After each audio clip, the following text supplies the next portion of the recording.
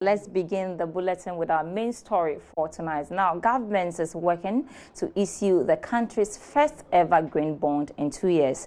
This would, however, be subject to favorable conditions on the international market. Earlier today, there was a meeting to finalize the possibility of issuing a government paper. But what more do we know about this green bond? Philip Namfuri of Joy Business joins me for the details. You know, I'm always excited to have you on business. I can tell.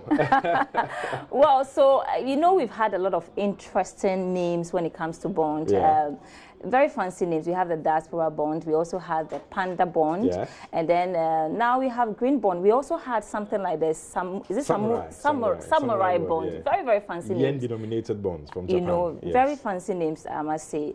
But when we're talking about these bonds, and especially the green bond, what do they really mean? And let's narrow it down to the green bond. Okay, essentially this is all borrowing, government borrowing or sovereign borrowing. So the reason why there are differences in the names is where they're coming from. Okay. You spoke about diaspora bonds.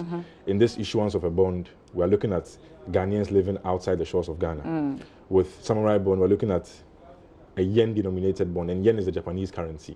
When we say panda bond, that's a renminbi. Renminbi is a Chinese currency.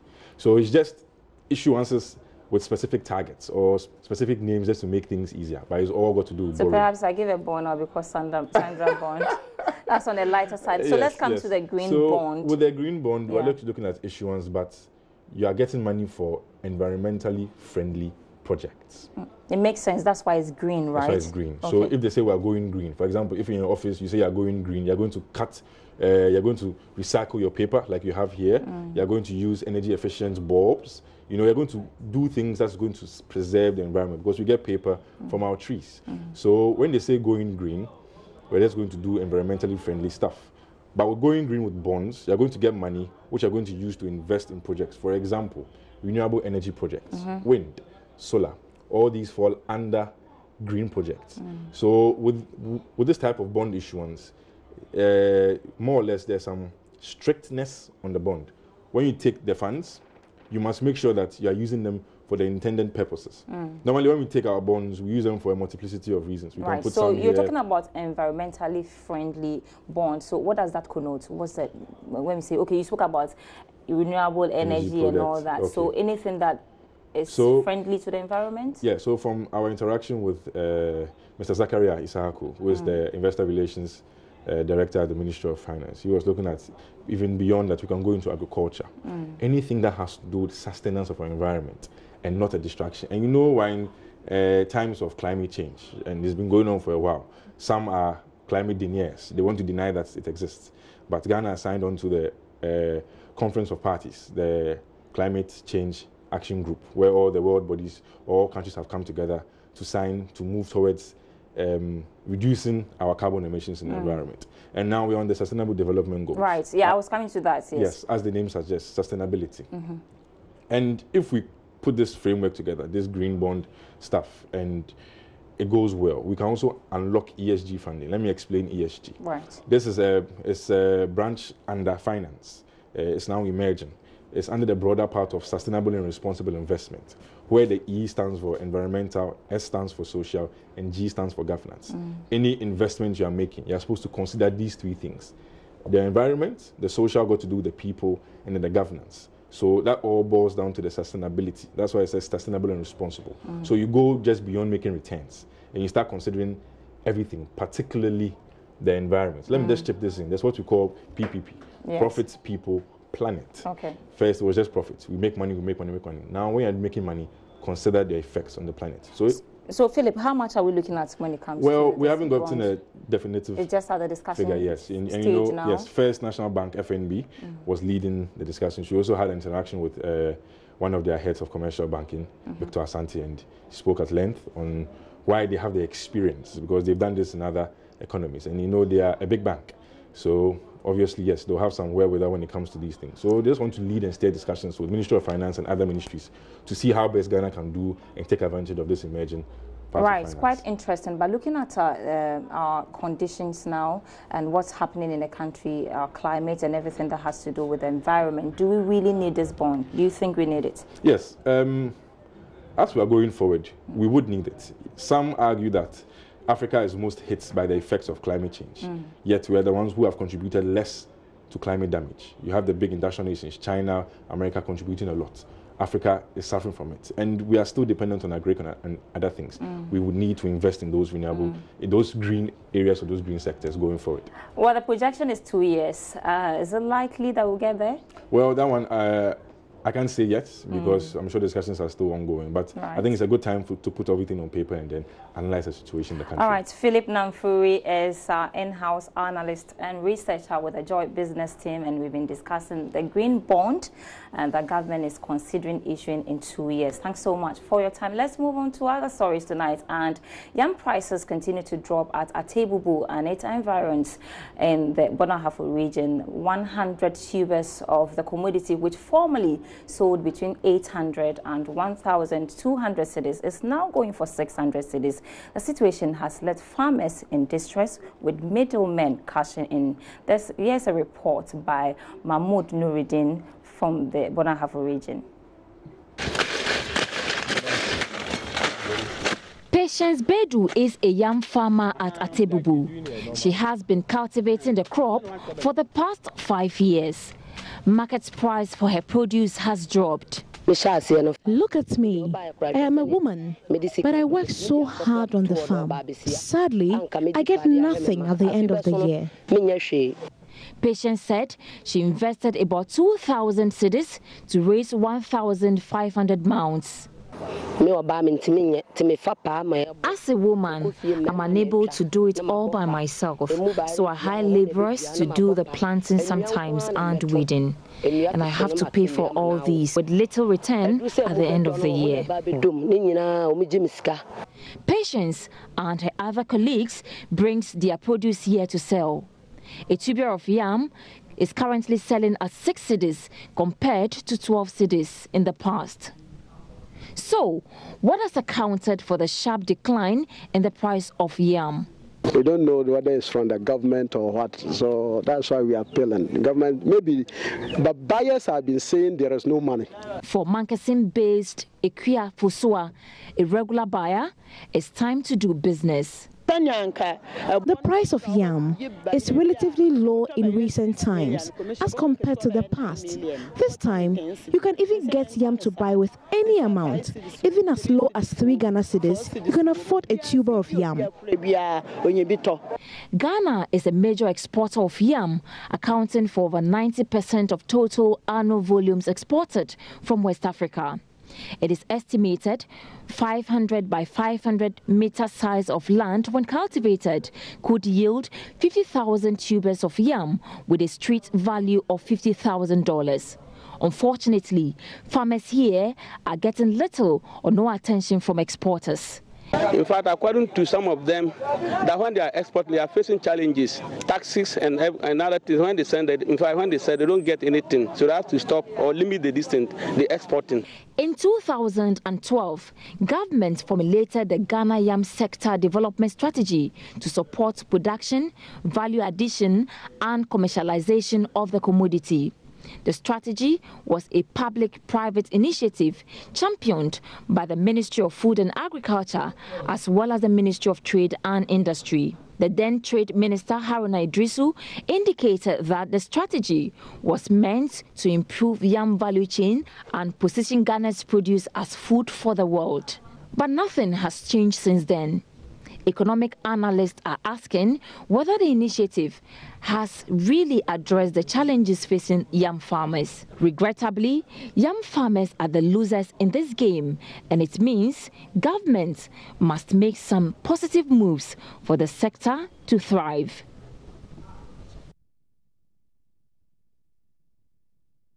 All right, so with a passion so much for meat, Stephen, with his master's degree in animal science, is taking his love for guinea fowl to the next level. What makes his business unique? Let's find out on tonight's episode of the Joy Business Van from Tamale in the northern region.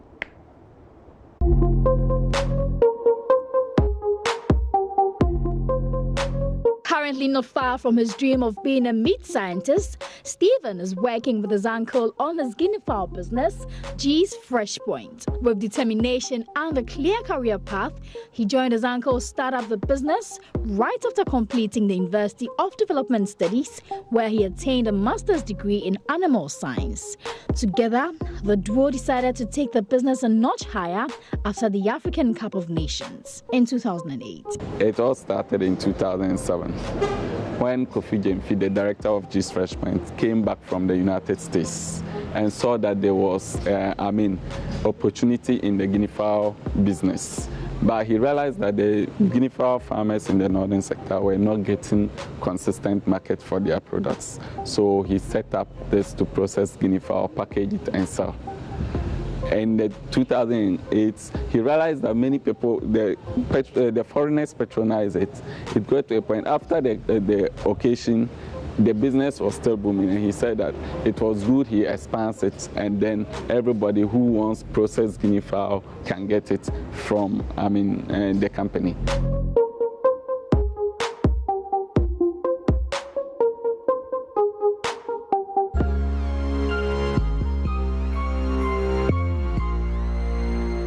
Ten years down the line, and G's Fresh Point can boast of delivery points in Accra, Kumasi and Tamale, and even at the Tamale airport. With a workforce of 25 and over 500 farmers who supply, Stephen is hoping to increase his numbers with the setup of a new factory, which will increase production in a day by over 800 times. Currently in a week, the best we do is 700 beds. 700. But if we are able to upgrade to this facility, we move to this facility, it means we are producing 1,500 beds a day. At least, not only us, the farmers are going to move from their situations, because imagine a farmer selling maybe 1,000 beds in a year. That's just the smallholder farmers, not the commercial farmers we are even dealing with. Okay. So if we are going to process that, that means we can process 540,000 beds in a year. In a year. So if each bed is even sold at 35 Ghana cedis, you can imagine the amount of money that will be generated. Another interesting part of the G's Point business is its no waste policy it practices. With the help of a digester, they are able to process all the waste generated into poultry feed for farmers to supply to them. In fact, all the processes, we do not generate waste. Okay. We actually convert the waste into a useful product that can be used by the farmers as a feed ingredient. And our main purpose is not just to sell to the farmers we are dealing with. This is to support most of the farmers to get us a quality material we actually need, and to reduce their cost of production, and also give us quality raw material. That's the best that we are buying from them. In 2017, G's Fresh Point, together with some other 8 businesses, enrolled in the Cosmos Innovation Center Booster Program, a program for startups in agriculture, and this, he says, has been a great boost for his business. Things that we were doing and we didn't know that we were not doing it right. Through the training, we were able to realize some of the things that we need to put in place and things that we need to move from it. In terms of fundraising, in terms of training, in terms of working relations. And when it comes to investors' approach, every investor and what he's looking for. If it's an equity investor, he knows what he's looking for. Until you preach the message he wants to hear, he will not buy into your idea. So the KIC program actually helped and trained G's to know how to raise funds. Although Stephen currently depends on farmers in and around Tamale for the supply of the birds, he's hoping to improve his business in some years to come by having a farm for the company and also including other birds into his production. We want to move this business it should become a global business, but not just based in only Ghana. Yeah. We want to be able to produce, let people know what the North can bring, let people understand that guinea fowl is not just for, but it's a business venture that everybody can do. And we think that producing guinea fowl in the North means many people will be employed. We want to see many people in the North get something to do and do something that they know how to do best.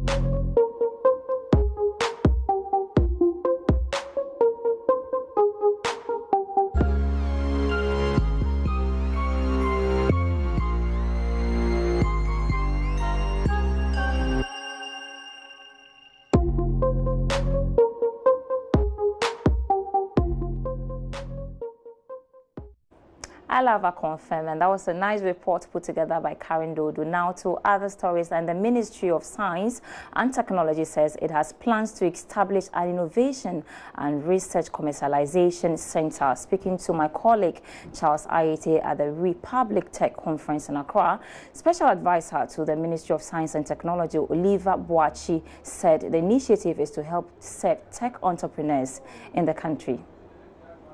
Center afoot to complete the establishment of the Ghana Innovation and Research Commercialization Center. This will enable tech entrepreneurs with the needed tools and finance to come up with innovative solutions to the country's socio-economic challenges. Special Advisor to the Minister of Science and Technology, Oliver Boachi, explains what this project will mean to all social entrepreneurs in the country.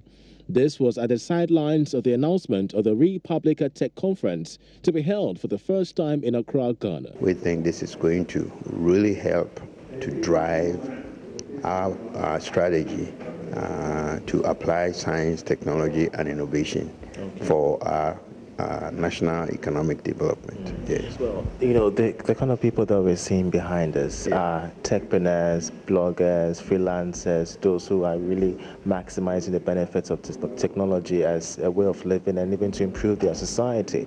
And this is Impact Hub. This is one of the incubators of Impact Hub, I believe. Are there any plans by the ministry to ensure that we have more of these incubators in the country to make it far more easier for most of these young entrepreneurs to access technology and make it much more useful? Definitely. Right now, the Ministry of Environment, Science, Technology and Innovation is setting up a center.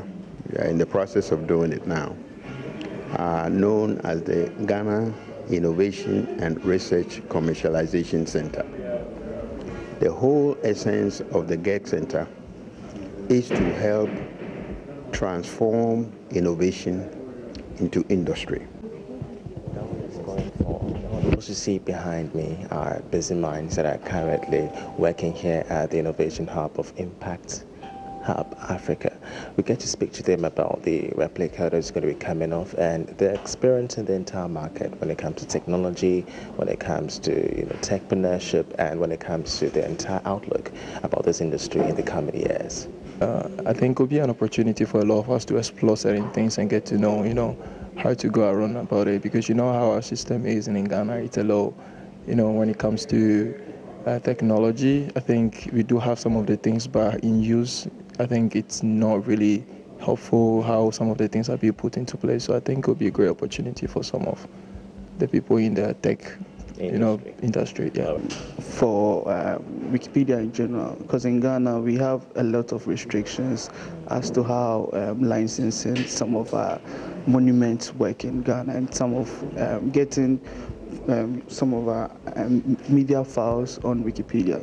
So I feel we should be able to have a conversation around that, where there should be a form of open license where people would be able to freely license pictures, videos, so that it could be available for all to use. Try as much as possible to promote my business right from where I create the artifacts. But sometimes what we challenge, the challenge is the internet interruptions and all that. Because, for instance, I have a project ongoing somewhere in the Adansi South region, district in Asante region. And when you try to promote the business right there, then you realize that the internet doesn't become stable for your business. And that is a very big challenge. The Republic Tech Conference will see tech entrepreneurs, bloggers, startups, and all stakeholders of digital media around the world converge in Ghana to discuss solutions to some challenges associated with working in the digital space.